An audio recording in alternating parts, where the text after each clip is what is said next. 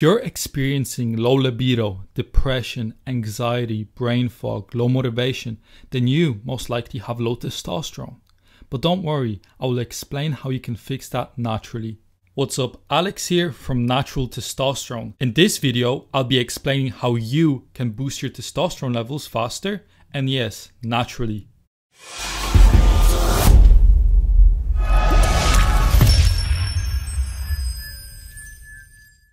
Before I get into that, what is testosterone? Testosterone is the principal male sex hormone. It's produced in the Leydig cells in your testes, and some of it is produced in your adrenal glands. Alex, but what are hormones? The hormones are chemical messengers secreted into your blood, which are then carried into your organs and things like that to initiate a response. There's so many hormones in our body and they all have a different purpose. For example, testosterone is an androgen. Androgens are the group of hormones that give males their male characteristics. Another androgen would be DHT, dihydrotestosterone, which is a much more powerful version of testosterone, which cannot be converted into estrogen. Estrogen acts immediately on the surrounding cells independent of the fact that receptors are available or not, has been shown in scientific literature to hinder the body's ability to detox itself. Most notably, it inhibits the optimal functioning of the liver. Why is testosterone so important? Testosterone is the fundamental factor for the admirable manly traits that are portrayed by men. For instance, like Tom Cruise in Mission Impossible, think calm and collected, assertive, focused, creative, structured, smart, responsible, protective, and respected. However, over the past couple of decades, the media and some research even has tried to portray high testosterone males as aggressive, dominant, rebellious, troublemakers, bullies, selfish, linking these behaviors to psychopaths, serial killers, inmates, and so on. However, this is a very false picture of high testosterone. But unfortunately, the way society is heading, a lot of men will never experience these benefits. And it's sad to see a man not accomplish his full potential. That's why you should drop a like on this video to help the YouTube algorithm and get this video to more men out there. Okay, Alex, I get it. I have low testosterone. How can I increase it? How can I finally feel like a man and reclaim my testosterone levels naturally? The answer is using the NTLS method. Thanks for watching. Peace. No, I'm just joking. So the NTLS method stands for Nutrition, Training, Lifestyle, and Intelligence Supplementation. And I always talk about this. First of all, nutrition. You need to make sure your macronutrients, so your fats, protein, and carbs, are in the right ratios depending on your current situation. How much body fat do you have? How much muscle you have? What's your daily expenditure? There's a lot of factors that come into play when it comes to choosing the right macros for you.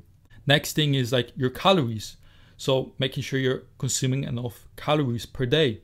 You're not under eating, you're not overeating. Then when it comes to the actual nutrition aspect, you want to be consuming foods that are easily digestible by your body. If you're consuming foods and you're having these protein farts, that's not a good thing. Everyone likes to think that that's a positive aspect. Oh, I'm consuming protein. No, it's not. It just means that the food that you're consuming is not being digested properly. So you need to fix that. You need to change the foods that you're consuming. So the next thing, your training. So I like to go off the FIT principle, F-I-T-T. If you're a personal trainer or someone like that, you probably know what that means. But frequency, making sure you're training frequently, especially when you're a natural. You want to be training frequently because when you train, protein synthesis spikes from anywhere from 24 to 48 hours. You can't be training a muscle group once a week and see optimal results because you need frequency. Then second of all, intensity.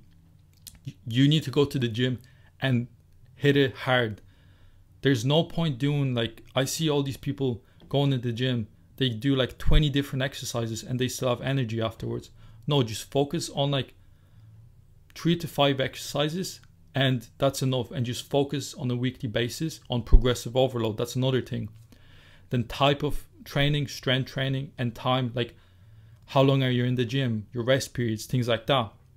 And like I said, progressive overload, hitting strength standards. When you're actually training, you want to activate as much muscle possible in the shortest period of time while staying under your stress threshold. It's different for everyone.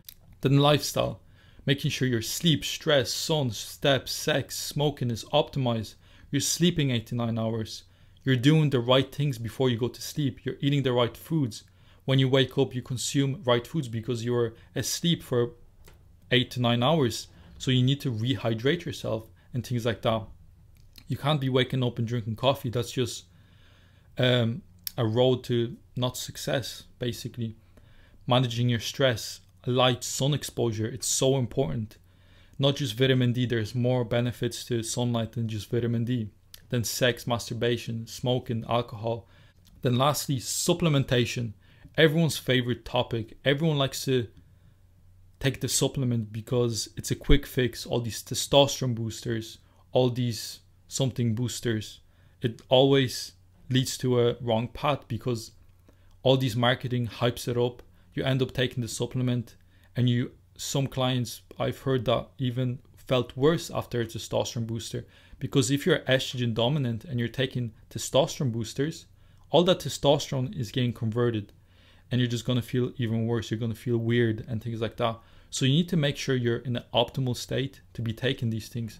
They help winners win more. That's a good way to go about it. If you're optimal, some testosterone boosters are good. The reason why you have low testosterone is not because you're not taking that supplement. It's because you're doing something right now that's stopping you from achieving that. Okay? And when it comes to supplement, you need to correct your micronutrient deficiencies. So get a micronutrient hair analysis, blood test, and see what you're deficient in. Everyone has a baseline of things that they need to hit for their body to work at its peak.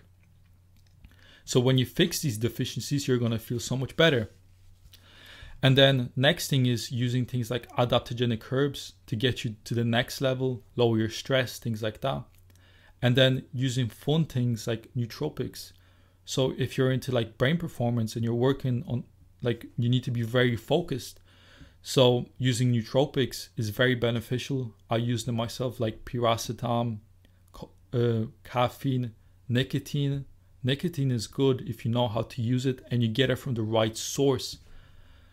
But I wouldn't recommend using nootropics if you're in a bad state, because nootropics use choline as its fuel. And I'm pretty sure 90% of individuals are deficient in choline. So if you're taking nootropics and you have no choline, it's just going to drive even more stress. What if you tried all these things that I just mentioned? Because I bet a handful of you are probably in your head like, I've tried this, it didn't work, he's talking shit, it's not going to work. Okay, let me ask you this. Are you tracking your KPIs, key performance indicators? Are you tracking your temperature, your heart rate, your body fat, your strength standard on a weekly, daily basis? Can I see your tracking sheet for the last 4 weeks? Half of you, probably 90% of you, or even more, will probably like, oh, I don't really know.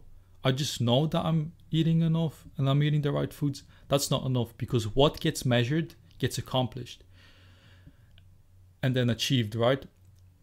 So you need to be tracking things. You need to know where you're at now.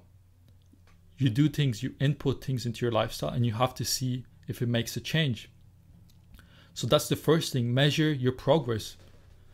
Then the second thing is you're taking part in self-sabotaging activities. So you're still taking part in things that are lowering your testosterone.